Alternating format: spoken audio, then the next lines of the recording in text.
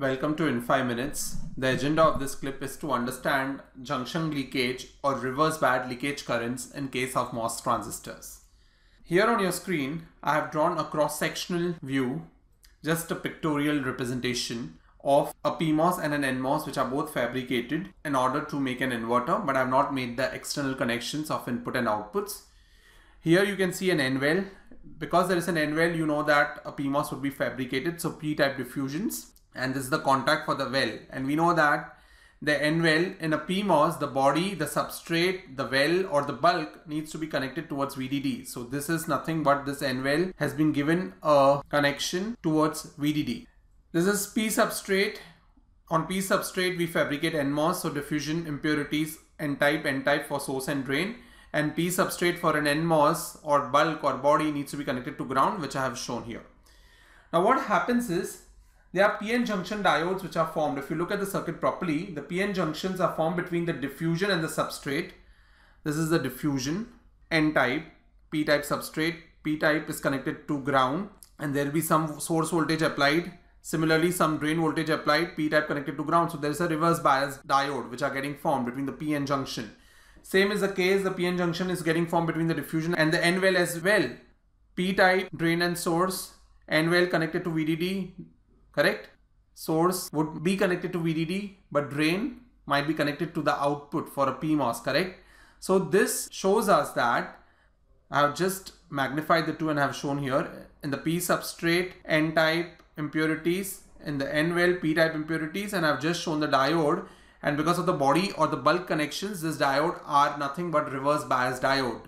Similarly, PN junction reverse bias diode is also formed between the P substrate and the N-well as well.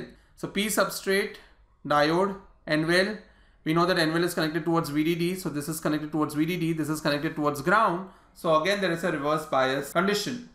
This is all because the substrate and the well are tied to ground and VDD to ensure that this diode remains reverse biased. But we know that this reverse bias diode will also conduct a small amount of current when the transistor is off, correct?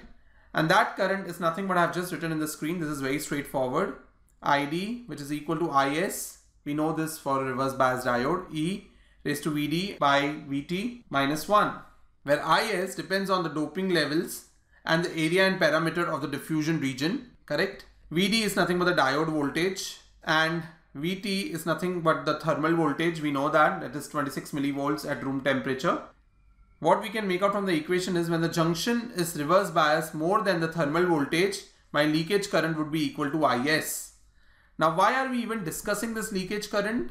Because in the further clips, when we start studying dynamic circuits, we'll come to know that when the transistor is off, in dynamic circuits, there is some leakage current flowing because of the PN junction diode, which will tend to lose the charge on my dynamic circuit, and hence dynamic circuits needs to be refreshed periodically. Also, this reverse leakage current will constitute to a part of power dissipation when the transistor is off. It leads to a part of static power dissipation, which we'll see when we see the clip on power dissipation.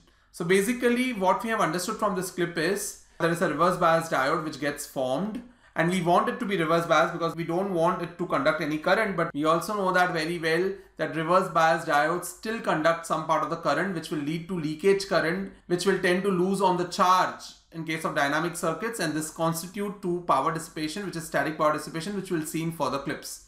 I hope you have followed this. It was very straightforward. Thank you very much and stay tuned.